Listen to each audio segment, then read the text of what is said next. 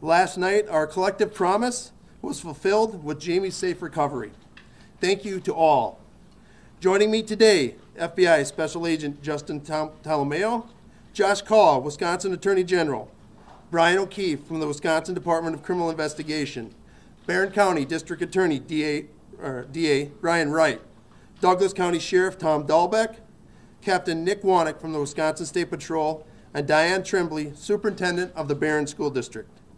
Jayme is safe, and the family is requesting that you please respect their privacy at this extremely emotional time.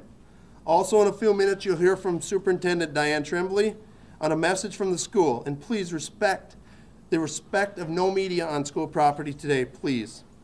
This case remains a team effort from the beginning, and I'll never be able to thank all the agencies and businesses, individuals that helped on this case with their singular focus to bring Jayme home. Yesterday, there was a lot of confusion with an erroneous social media post about 4:30 p.m. in Walworth County.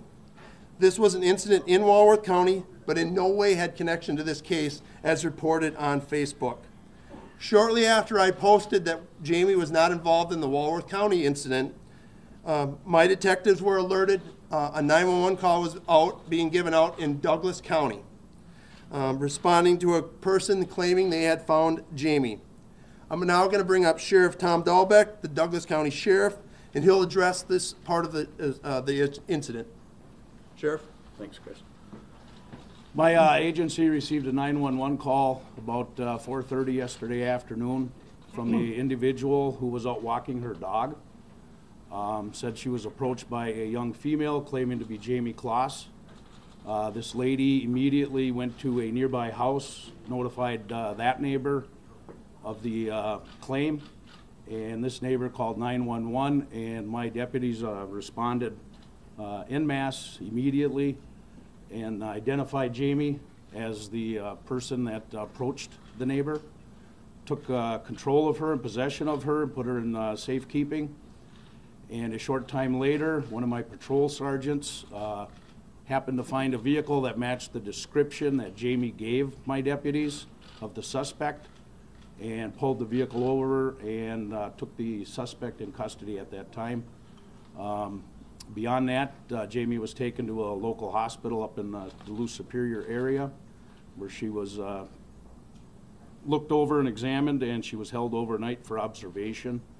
And the suspect was interviewed and subsequently brought back down here to Barron County. That's all I have right now.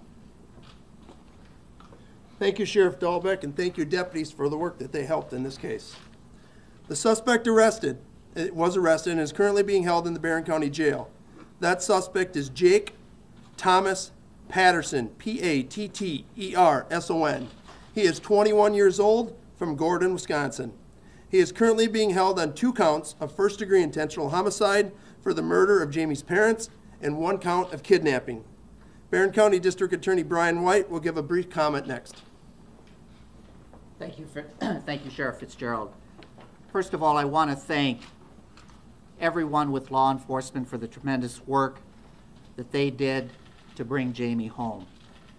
That starts with Sheriff Fitzgerald and the Barron County Sheriff's Department.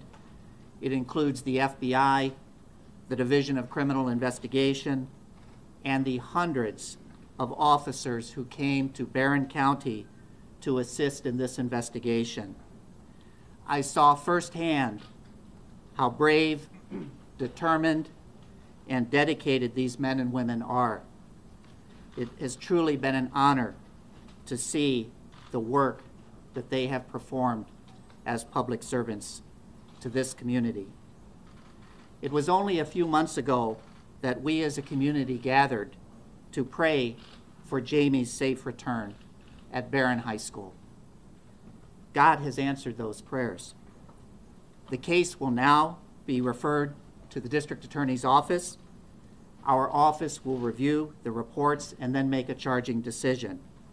It is my intent to have a criminal complaint filed by next week. It is our job in prosecuting this case to obtain justice for James, Denise, and Jayme Closs. We will do so. Thank you. Thank you, DA Wright. This case remains very active and fluid as we stand before you today. We have FBI, DCI, State Patrol, Douglas County investigators, and Barron County detectives actively working the scene and conducting interviews, so details will be sparse right now. We do plan a 4 p.m. media update with more details to be released at that time, right here. As you heard, the charges of the suspect is being charged with kidnapping. Jayme was taken against her will and escaped from a residence at which she was being held and found help. We also do not believe that this time that the suspect had any contact with the family. We do believe Jayme was the only target. I can tell you that the subject planned his actions and took many proactive steps to hide his identity from law enforcement and the general public. Next, I want to invite some of our partners to make a few comments. Again, these agencies stepped forward coming here, never gave up hope, and became part of our community. I can never thank them enough.